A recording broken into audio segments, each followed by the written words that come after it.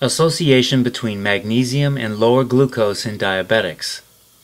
A systematic review and meta-analysis appearing in the European Journal of Clinical Nutrition affirmed a reduction in plasma glucose in association with magnesium supplementation among those at risk of or diagnosed with diabetes.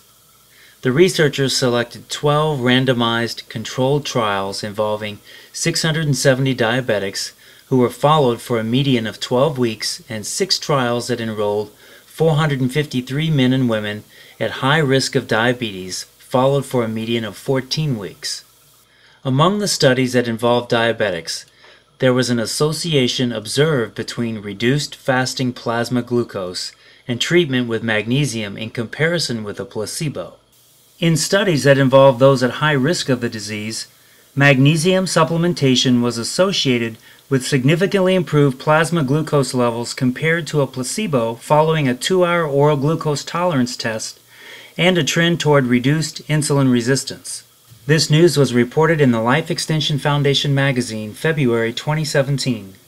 This video was brought to you by ScottHealthSystems.com, bringing you life-changing products and empowering information.